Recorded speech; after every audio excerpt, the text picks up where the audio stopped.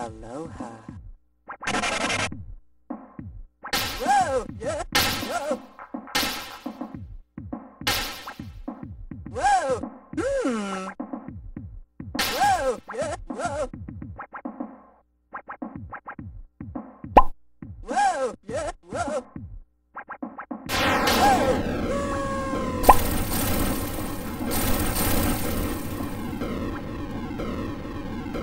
The Sega Genesis has nearly 900 games in its ever-growing library, many of which are considered bona fide classics.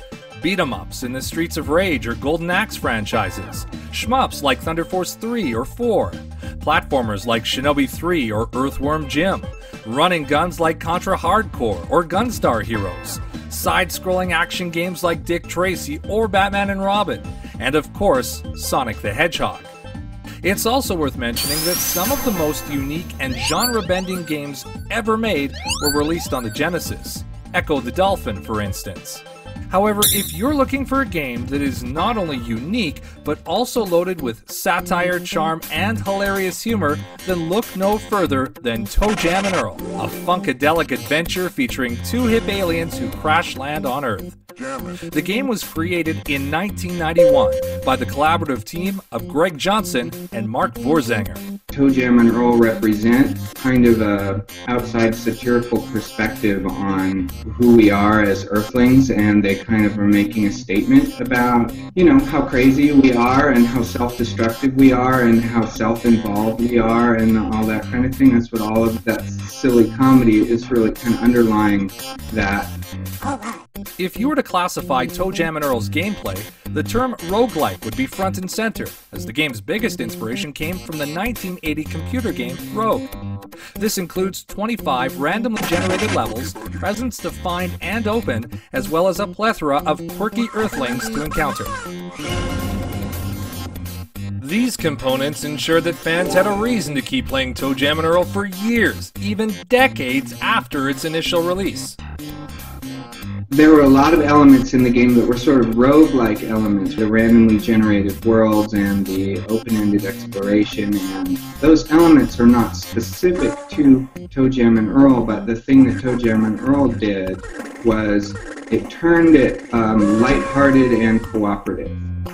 One of the most recognizable elements of Toejam and Earl is its funky fresh soundtrack composed by John Baker.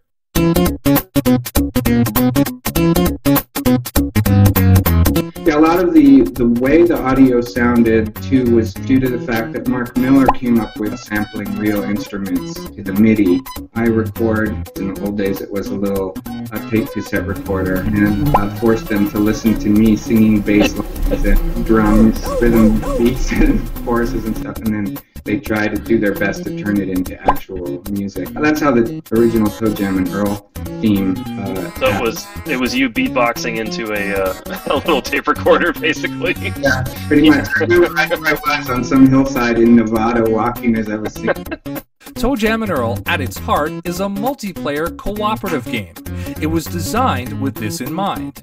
And to be fair, it isn't quite the same experience playing by yourself. The very humorous and chaotic nature of the game demands another human being to be fully realized. Still, I think that the real magic of Toejam and Earl is in the way it facilitates play for people, and the real magic happens kind of on this side of the screen between people as they cooperate, and the game has always been at its best when it's being shared.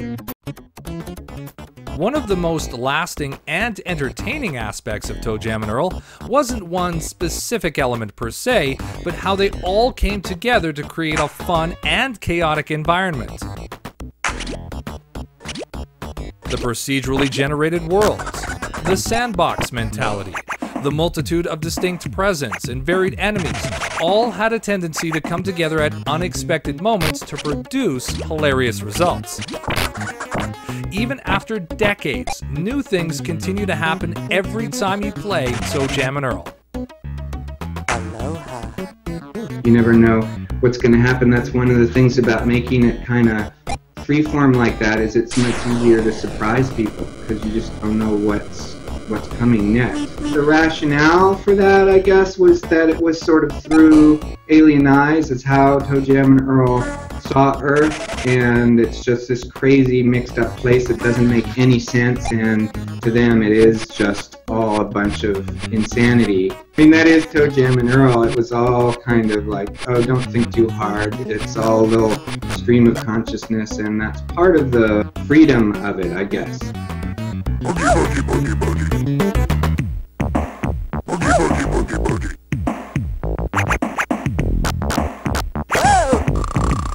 Wake up! Wake up! Wake up! Wake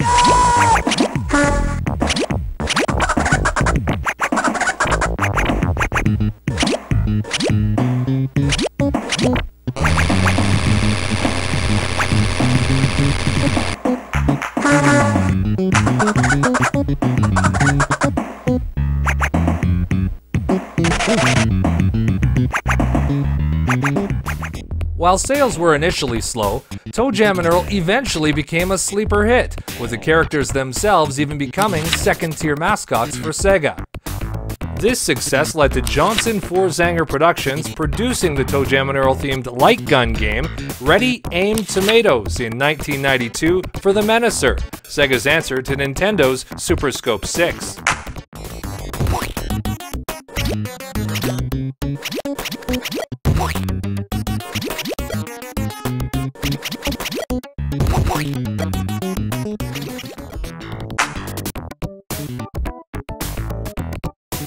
Good shooting! Not. Next, in 1993, an official sequel was released titled Panic on Funkatron. Toejam and Earl's second outing was met with high anticipation from fans and brisk sales.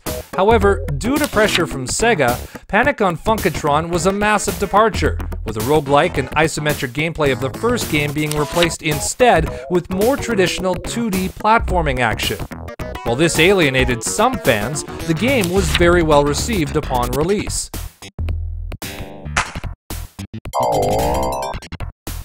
It also implemented many new gameplay elements such as dance-offs, underwater levels, NPCs to interact with, a plethora of secrets to discover,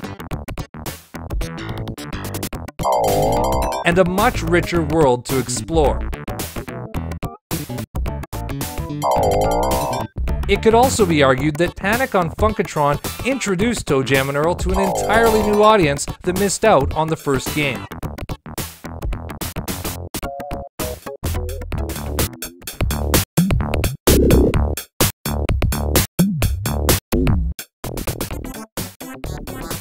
It all seems to depend on what people come to first. Water levels in Panic on Funkatron were so unnerving for me. Water levels and mazes just don't go together. They shouldn't. And Was that Sega's idea? they did.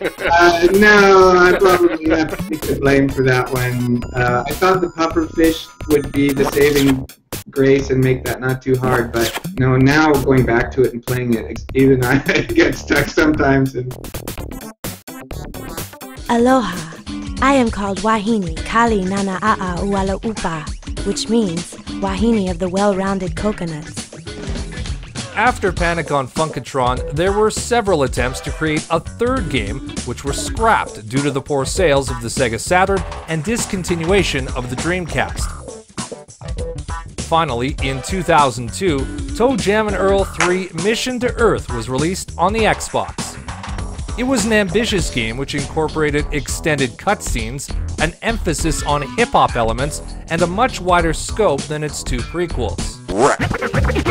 Give it up, give it up, give it up for Master T. Say ho for the greatest rapper around, the DJ TJ. I jam your rap, your head is spinning like a I'm beat. just cruising in the funky flow, you know. Everybody round, yo, they moving at high speed. I'm chilling it down, you know, moving at my speed. Everybody. The name's Letitia and I'm in the house now, breaking it down the best I know how. You know I'm new, but I know this much. Yo, something was missing here, the female touch. Alright. Unfortunately, Mission to Earth was a critical and commercial disappointment. While some fans considered it a return to form with gameplay that was similar to the first game, for many it simply missed the mark. I love hip-hop music, and I feel like that's kind of appropriate for Toejam and Earl, especially since they're kind of growing up a little bit. They're a little taller and thinner, and Toejam's actually wearing clothes now. In the early game, they were sort of like preteens, and now they're teenagers. I have mixed feelings about the third game. It's the overall complexity of it, and then there was a bunch of structural changes that I just wish we hadn't done, and we did it at the behest of our publisher. It was kind of too much, too scattered. It sort of, I think it lost some of the focus, but there's a lot of really fun presents that were kind of obscure, that were a little rare, and a whole wide variety of Earthlings that we introduced. But I think it was an awful lot of fun to play once you really got a handle. Well, that's about it. No more to say. You got the picture. We do it in our own way. Yo, me and E, and even T-some, we got it going on. The funky threesome. Till the next time you need us all, we'll be chilling it out, you know, waiting for the call. Peace.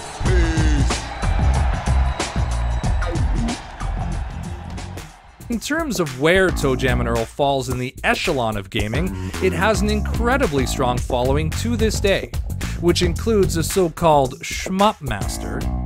Nostalgia may be a powerful drug, as well as memories from our childhoods, but in Toejam and Earl's case, the game really is fun. The reason for this is simple. Rather than just being sent on a mission from point A to point B, Toejam and Earl allows you to play within the game itself. There is no greater gift than that in a video game, and it's the reason, even after all these years, that Toejam and Earl is one of the most loved games of all time.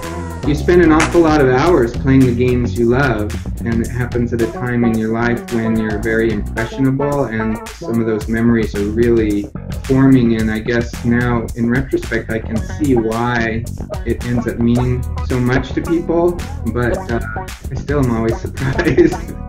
Which brings us to the present day. What have Toejam and Earl been up to anyway? Let's find out. My name is Toejam. And I'm Big Earl. We coming at you from Funkatron. Funkatron. And you need to chill it out. Let me talk to him. Tell him. Look, T-O to the E, jamming on the beat. And now with Big Earl, make him stand to their feet. Crash landed on a strange planet, trying to find the pieces, but this place is gigantic. Running from the bees and dodging all the moles. Somebody tried to run me over with a lawnmower. Maybe all they need's a little funk. Maybe that's all they need. Give them that funk. Here it is.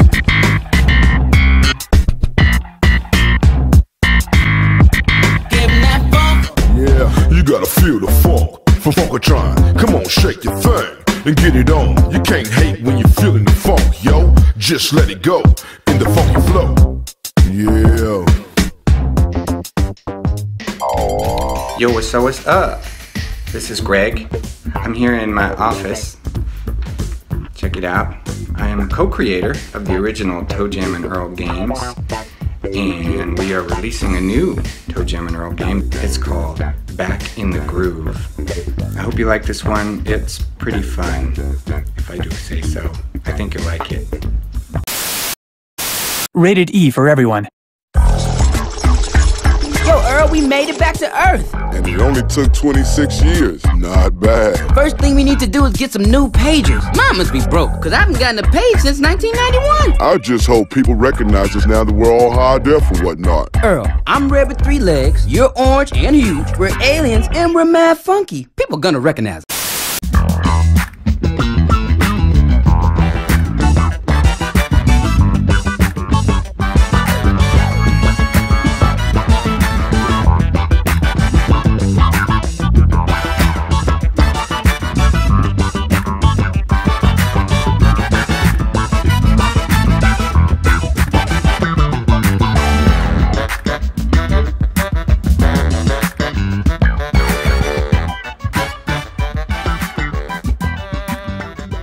Toejam and Earl Back in the Groove is available now on all major platforms.